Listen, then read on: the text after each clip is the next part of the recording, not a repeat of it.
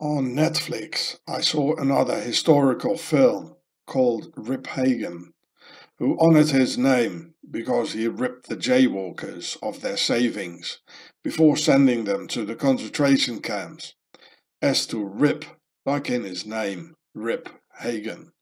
Why did this story arouse my interest other than his name? Well, because the Swiss Octogon is as usual deeply involved in this Nazi affair. His name was Andries Riphagen, who worked for the Dutch Nazi authorities of the Dutch people, massively collaborating with the Germans, and having several SS divisions like the 23rd Panzer Grenadier Division Netherlands, with a square and compass in its logo, with an obvious big square and the two downward triangles for the concept of three, thus representing the compass as well. So here you see the big square, so it's all the initiated, they see square and compass.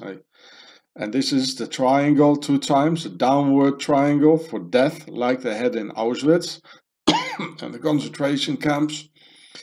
It's the concept of three, and the concept there are three corners in it, and the concept of three stands for the compass. So all the initiated ones, they read square and compass.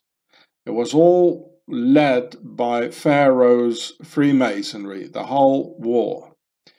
And the Dutch had the 34th SS Grenadier Division Landstorm Netherlands, with a black Swiss cross in the middle of their logo, and at its sides an upward pyramid and the downward pyramid of death. So here you can see the Swiss cross here in the middle in black. Here's the downward pyramid of death.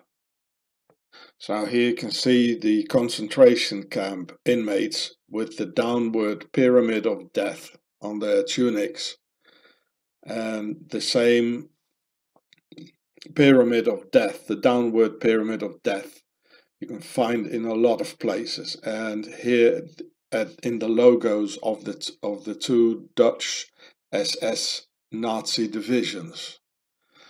Don't you think this is a coincidence? And these times are coming up now again, very soon. Altogether, the Dutch had about 25,000 Dutch Nazis in the SS, killing men, women and children in Eastern Europe. While the Dutch royal pharaohs and their SS Nazi Prince Bernhard of the Bilderberger left for safe England, having a jolly good time in Merry England, meeting old friends like Ian Fleming, Aleister Crowley and other Satanists. So Andries Riphagen worked for the Dutch Nazis, rounding up jaywalker families for the concentration camps. But as he was a good Dutch businessman, not without stealing all their savings, by using a very sly combination of lies, pretending to be forced by the Germans to do this, offering the jaywalkers his protection and saving their savings and valuables, just stalling their deportation with a few weeks to win their trust, until he had them ripped off all they had. Absolutely ruthless and diabolical Dutch businessman. So also in this respect, the Dutch and the South African Boers are very different, in spite of the language and names in common. And that's why the Dutch don't really care about the farm murders in South Africa, nor did they care about British concentration camps during the Boer Wars 100 years ago. The Riphagen case is interesting because he was part of the Swiss Octogon organization, the top of the Nazi Templars, going in and out SwiSSyland, no problem. Deposited his personal Nazi gold in a Swiss bank and even died in 1973 in Montreux, SwiSSyland. You can read that here. He died May 13th in 1973 in Montreux, Switzerland. Yeah, The Dutch authorities issued an arrest warrant and bounty on Riphagen in 1988. That was a bit late, eh? But it was later discovered that he already died at a Swiss private clinic in Montreux in 1973.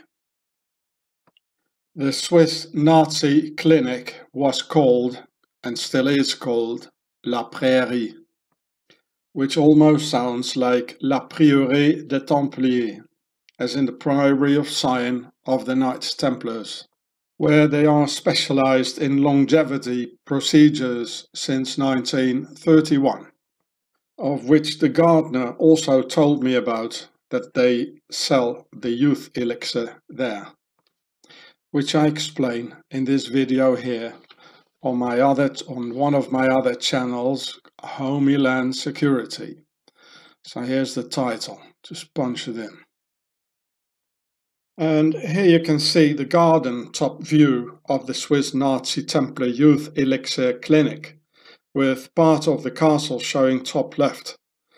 Well, don't you all think the specially designed configuration of the garden looks a bit familiar, apart from the big pharaonic sun hieroglyph?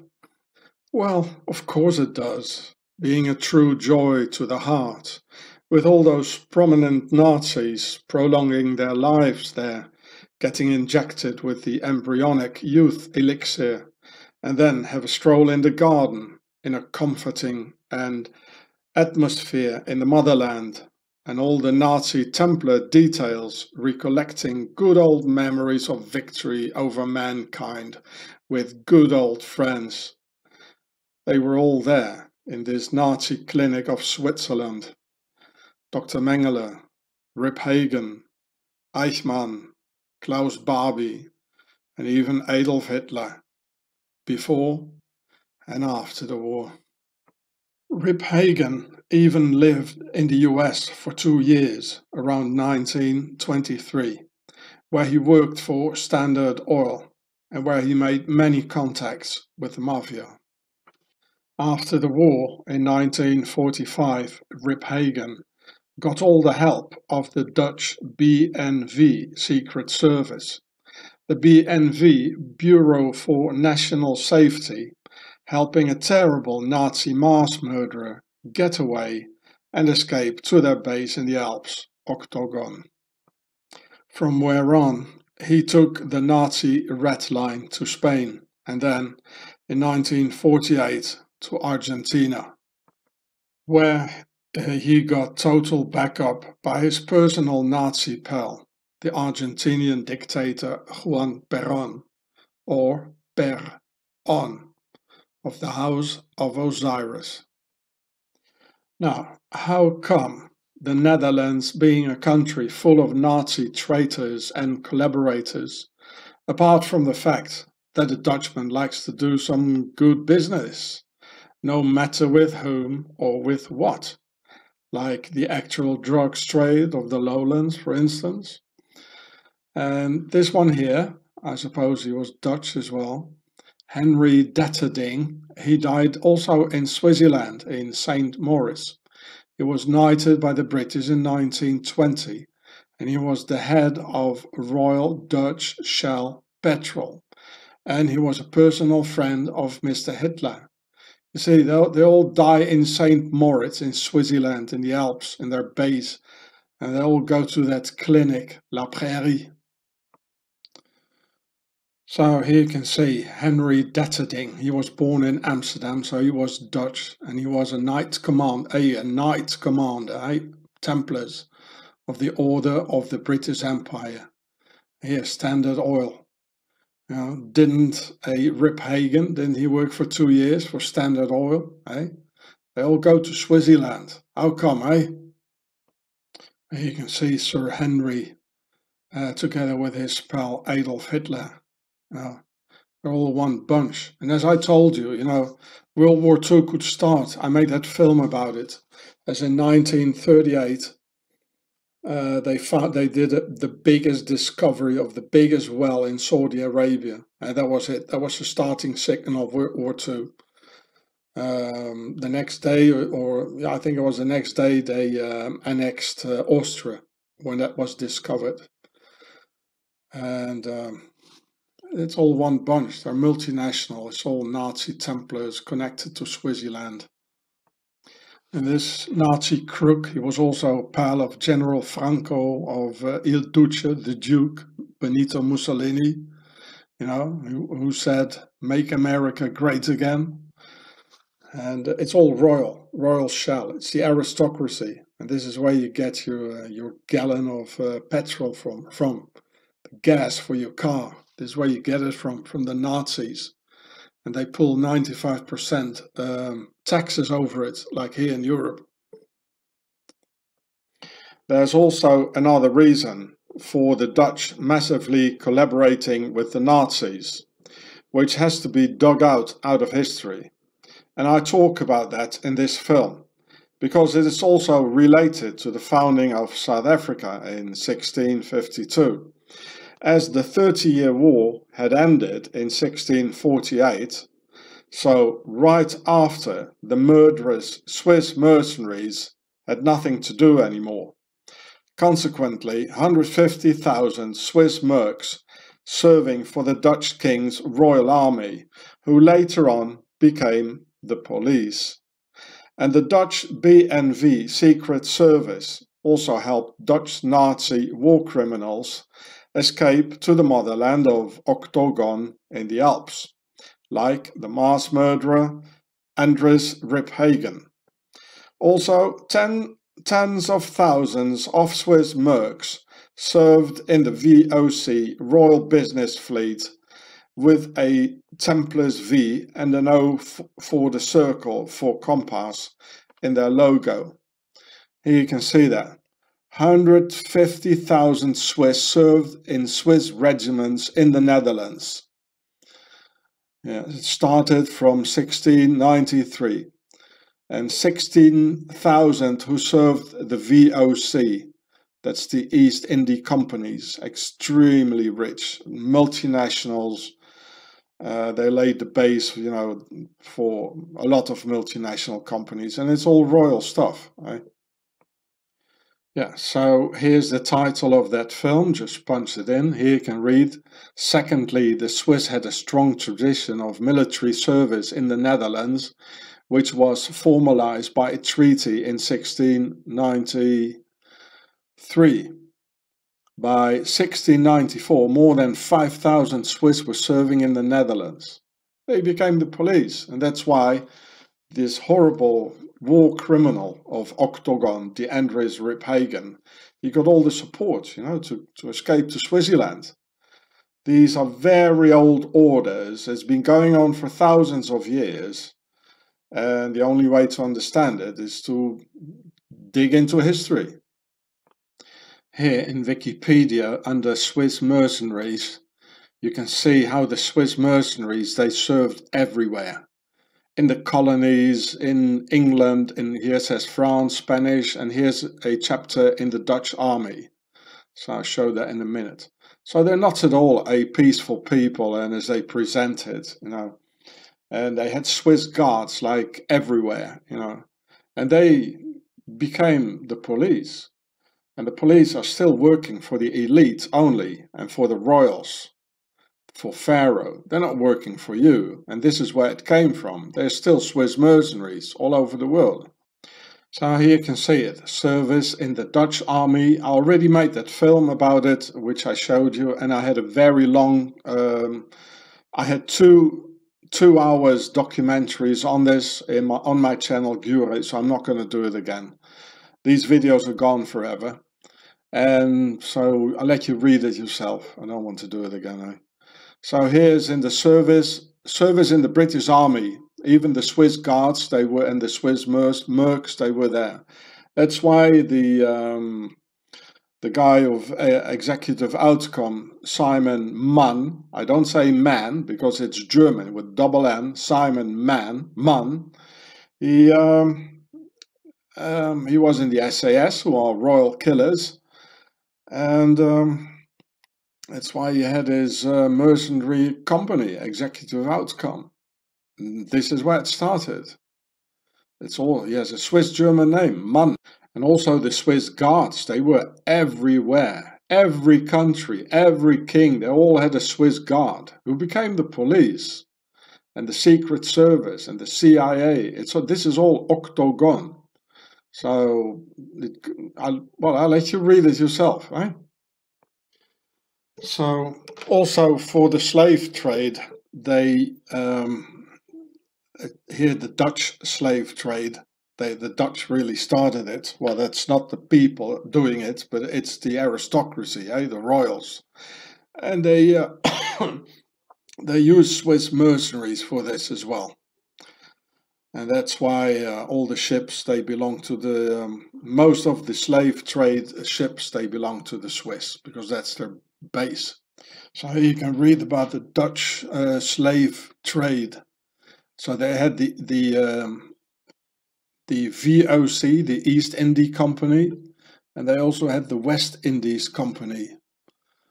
Here, the Dutch West India Company, and this is their logo. And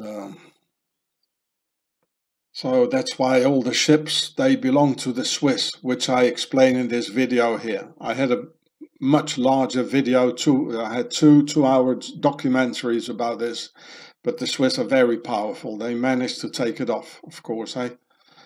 And how is it possible? You know, a country that doesn't even have a connection to the sea, that all the slave trader ships belong to them.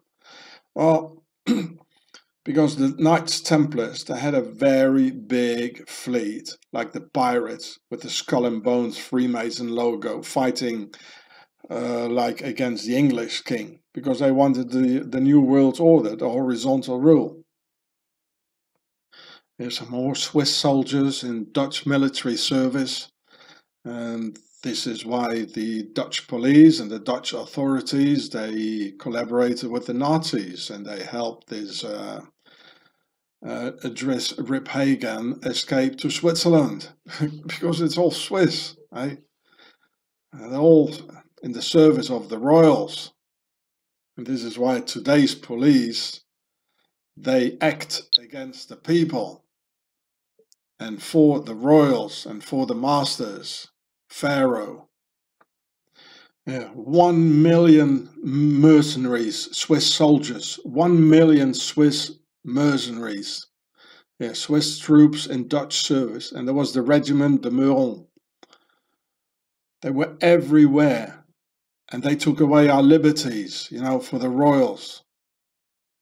And they rule over the US. CIA, everything. Everything is Octogon.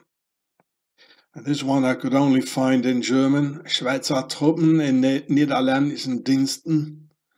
And here's the VOC. You see the Templars V in it. Hey? There was a Templars fleet. Hey? And the O here. These are the pharaonic colors, red, white and blue. Red for the old world order, white for the new world order, horizontal rule, and blue for the war color. I explained it in my film, The Swiss Beast, Home of the Devil. Yeah, the lion. We never had any lions in Europe. You know, we're being ruled by a foreign power from the Middle East. Here it says only in German here. Die Schweiz, you know, that means Switzerland. That Switzerland never had any colonies, but they helped everywhere to knock down slave revolts by the slaves rising up in Africa, here it says in Guyana, Guinea, for Holland, for the Dutch, in Suriname, and in Indonesia, everywhere they did it. So you think it stopped, they stopped doing it, you know, and they were not there anymore all of a sudden when Second World War and Andries Riphagen was there and all that. They were not there anymore, eh? Well, of course not. They were still doing the same thing. So it's not really a miracle why the Dutch police and the Dutch authorities were collaborating with the Nazis, because they're all Swiss, serving the lords and serving the Knights Templars. It's Octogon. And now they put all the slaves together, you know. The black slaves, together with the white slaves, together with the Arab slaves, with the Muslim slaves and the Asian slaves. We're all in the same slave ship now, eh? We're all together in one slave ship. Now look, the Swiss are everywhere. They even call it the diaspora. Yeah, Swiss Americans, 1 million. Yeah, in Argentina, well, of course, eh? Nazis, 300,000. Everywhere. Canada, almost 150,000 Swiss Americans. And they take all key positions, you know, Octogon. So the statistics I just showed you, that was from Wikipedia Swiss Abroad. They call it the 5th Switzerland, die 5. Schweiz. Yeah, they call it the Swiss diaspora, and it's real, folks. It's very real. And another step later on in history, there were tens of thousands of Swiss mercenaries in the Dutch colonial army, the KNIL, killing the indigenous Indonesians for the King's profitable East Indies Company, VOC, business. With, as usual, the notorious Swiss mercs doing terrible massacres, wiping out entire villages, as you can see here in the picture. And as you can see here in the next picture of 1904, with the children sitting and crying next to their murdered parents, just as Swissy did 40 years later in the Nazi concentration camps.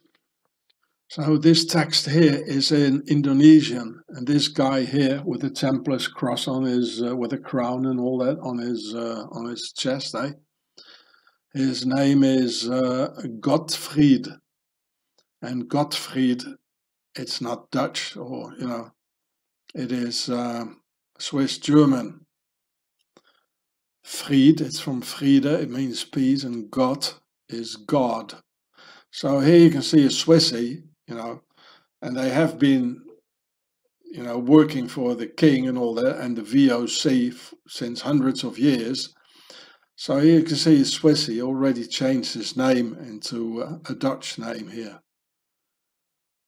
But he is Swiss, you can still see it on his name, eh? And he did terrible massacres in Indonesia, in the colonies. So here you can see some more terrible massacres Swissy did in the colonies. All this comes out of the Knights Templars and their base Octogon in the Alps, all out of the worldwide nobility. That the Dutch police in the Andries Riphagen case collaborated with the Nazis because they actually have their own continuous bloodlines coming out of the Swiss mercenaries under Templar command still today. Like the notorious South African mercs and their English director of executive outcome, Simon Mann, with an unusual Swiss-German name for an Englishman. These are the killer bloodlines. And there is the pharaonic word mer for pyramid, as in mercenaire, mercenary. The pyramid wars to bury all the butchered souls in there. And look how this guy could easily pass for a Swiss banker. This is what makes them so dangerous, the Swiss. So the only way to understand today's mercenaries, and that there is an English director of the mercenaries called Simon Mann with a Swiss-German name. He's not man in English with one N, but it's Mann. And the only way to understand this is to dig into history and to know, for instance, that there was a British-Swiss Legion, and they all came out of the Palatines. So go watch this film here as well on my channel, Gatzefratz, and look at their logo of the British-Swiss Legion. It has a crown for the old world's order, which is red. Then there is Octogon here, it's octagonal, the star. For blue, the war crown, they do the killings out of the Knights Templars. And then there is SwiSSyland, which stands for the New World Order, as SwiSSyland since 1291 was the first New World Order horizontal rule in the world. So this stands for white.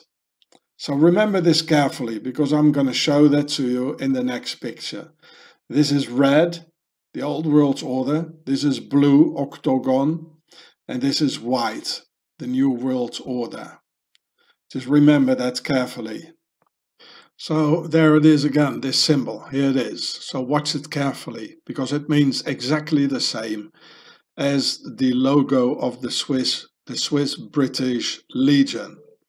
And these pure pharaohs went always skiing in Kloosters, SwiSSyland, the base of Pharaoh, where the entire pharaonic elite and their Nazi war criminals and Swiss Pontius Pilatus Christ killers get together.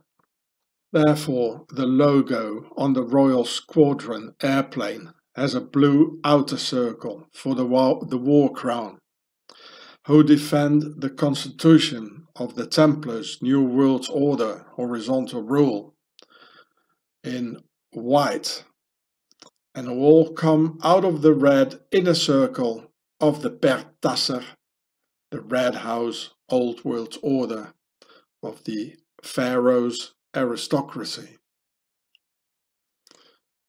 This is the outer defense line, the blue war crown. This is the constitution here in white, the New World Order by the Templars, and this is the Old World Order of Pharaoh's aristocracy, the vertical rule in the middle, where it all comes from. So the first line of defense is Octogon, and like the Swiss British Legion and mercenaries and everything. Then the second line of defense is the state. This is the state, yeah? And in the middle is this, the core of it all, and their base is SwiSSyland. I remember I said to Diana once that there is Lady Park her balls in fucking him palace, doing the wordsmith once again. This enemy is a very ancient enemy from the beginning of time, Pharaoh. So here you see Riphagen. The title is Riphagen the Untouchable. Here you see him together with the Dutch Nazi police during the war. And now you know, through the information I just gave you, why he was untouchable and why the Dutch Nazi police, they worked together with the Nazis, because it's a bloodline from the Swiss mercenaries. It's Octogon, and it goes on and it goes on. Right? They will do it again tomorrow, you know, and it might be happening tomorrow with all the things that's going on. So the only way to understand this all, why this guy here got protected by all these uniformed gangsters here, and where it really comes from and where they really work for. Another Swissy killer whom I had forgotten about until a commenter recently reminded me about him. That was the governor of Judea from 26 to 36, Pontius Pilatus, of which I remembered after the comment how I even went there 10 years ago to the place in SwiSSyland where Pilatus lived and died, in Lucerne. I even filmed and uploaded the footage on my deleted channel G.I.U.R.E.H. This is what they do, right? And always come back to their base in the Alps after their murders, mass murders and genocides, just as the Nazis did and all went back to save SwiSSyland in 1945. And this has been going on for thousands of years and will go on forever if we, the people, won't stop them. Because all our governments is them, and Swissy ruled, Swissy financed, and Swissy executed. So here it says Mountain Pilatus is full of myths and legends, It said it was named after Pontius Pilate, 5th prefect of Judea province in Roman Empire under Tiberius. He agreed to condemn Jesus Christ to crucifixion. Due to some accounts, Pilatus, well, etc., etc. There are many legends, but I mean, there's people say it over there, and there's a reason, you know, that they call the mountain like that. Eh? I mean, why do you call a mountain like in honor of this terrible killer who killed Christ? Eh? There must be an awful evil reason behind that. So I mean, for Pontius Pilatus, why go live in some Swiss chalet or villa and eventually die there if Pilatus was not from the Roman top province in the Alps himself? And we all know that Pontius Pilatus condemned Jesus Christ to be crucified alive. Swissy killed Chrissy. Pharaoh, Pharisee, Swissy and the murderous Romans killed Christ, with all the Christians believing Pharaoh's propaganda, that the jaywalkers did it. Whereas the Christians themselves became the biggest killers in history, within 2 bloody world wars, millions of Christians killing millions of other Christians. They see the splinter in someone else's eye, but not the log in their own eyes. As the follower of my videos, Kids, recently commented, I've been waiting all my life for a Christian to show me where Jesus told them to kill him, then drink his blood, and afterwards start a lawless cult around that. I couldn't have said it better, bro. I'd like to add to that the symbol of Chrissy on the cross is nothing else than the symbol of man nailed upon a cross. He can't move his nailed feet and run away. By law, he's not allowed to defend himself with hands nailed on the wood. He can only nod and shake his head and say, yes, darling, no, darling. As another follower recently commented, women think that the state authorities is their daddy and man a mere sperm donor. And I'd like to add to that, the males are beaten down by the system and females feel the states provide them the security that used to be the traditional role of the man. And it says here in the picture, we believe that people willing to trade their freedom for temporary security deserve neither and will lose both. I got my name G.I.U.R.E.H 22 years ago in the French Cathar castle, Quiribus, of the Albigensians, or the Cathars, where I got the name of the Savior too. So here you can see this, it's my old channel, G.I.U.R.E.H, here and here. It's gone, hundreds of videos, it's all gone. It still puzzles me how I got that name, G.I.U.R.E.H, and some other information there in that castle. And G.I.U.R.E.H sounds like the Aramaic Hebrew name G.I.U.R.A, the stranger, which I am. And I filmed it 7 years ago when I slept again in that castle, but YouTube censorship took it off, with the entire channel called G.I.U.R.E.H. So you all see the Swiss crosses here, eh? In blue for the war. Why do you think these Swiss crosses are here? So the local Swiss say that Pontius Pilatus lived in Lucerne, Switzerland. And I even filmed tourist shields in Lucerne indicating this. And as the Swiss honor each and every one of their heroes and mass murderers, they called the entire mountain overlooking Lucerne after the Swiss Christ killer, the Pontius Pilatus mountain, where Swissy has another one of their killer heroes, also called the Poor Man's Genocide Plane, about which I made this video here 7 years ago. So here's the title, you can punch it in. The Pilatus airplane is relatively inexpensive for a military ground attack airplane compared to a US A-10 Warthog or Apache helicopter.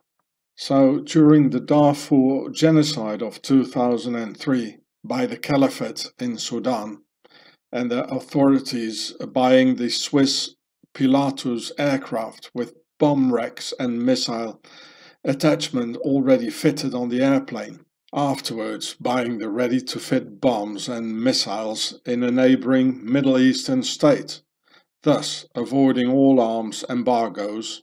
Oh, clever Swiss. I mean, why would anybody name an airplane after the man who killed Christ? A question to which all Swiss know the answer. Here, look at the corona maps of the countries around SwiSSyland and decide for yourself. In Italy, all the heavy corona cases are in Lombardy, in the north of Italy, next to the Swiss border. And in France too, all the heavy corona cases are in the east, in Alsace, also next to the Swiss border. So here's Alsace, here's SwiSSyland here. It's all next to the Swiss border. I'll show you Germany too. And in Germany too, all the heavy corona cases are in the south, next to the Swiss border. So here's SwiSSyland here, and this is the south of Germany. So the same story for all the countries. It's all next to the Swiss border. What's going on? And also in Austria, the same thing. All the heavy corona cases, most of them are in the west next to the Swiss border. So all four neighboring countries to SwiSSyland, they all have most corona cases next to the Swiss border. As if Swissy drove over the border, dropped the germs, drove back and closed their own border. Therefore, comparatively, not much corona going on in SwiSSyland and no lockdown at all. Hey, Swissy? So watch this film here. Here's the title. And for the information about Novartis doing G.I.U.R.E.H experiments on guinea pigs. And did you know who invented, for the most part, the widely discussed corona medicine, hydroxychloroquine? G.I.U.R.E.H did in 1934, the same company that invented Zyklon B, a weed killer for the jaywalkers. So G.I.U.R.E.H invented chloroquine, which got improved into hydroxychloroquine in 1945. Only as they want to hide the name G.I.U.R.E.H out of business priorities, they say Bayer invented chloroquine, which is their new name, as criminals change names and aliases all the time, which is a common criminal practice. G.I.U.R.E.H Industriegesellschaft Farben changed their name into Bayer in 1951, roughly 20 years later. And as the first Nazi concentration camp, KZ Nora, opened on March 3, 1933, 1 year before the G.I.U.R.E.H chloroquine invention. No doubt today's corona medicine has been tested on Nazi concentration camp inmates. So here it says the hydroxychloroquine and the Plaquenil, the brand name. If people react too sensitive to chloroquine, that's why they invented the hydroxychloroquine. So it's basically chloroquine. That's the biggest part of that invention. And they just added some stuff to it, like. So this is chloroquine, which is actually the basics of hydroxychloroquine. Most of the hydroxychloroquine is just chloroquine. And you get serious side effects, including problems with vision, muscle damage, seizure, low blood cell levels, and heart problems. And the last part, quine, chloroquine, it comes from the word quinine, because that's where it basically comes from, the malaria product. So here is quinine here against malaria. So it's actually hydroxyquin or hydroxychloroquine. The last part, hydroxychloroquine.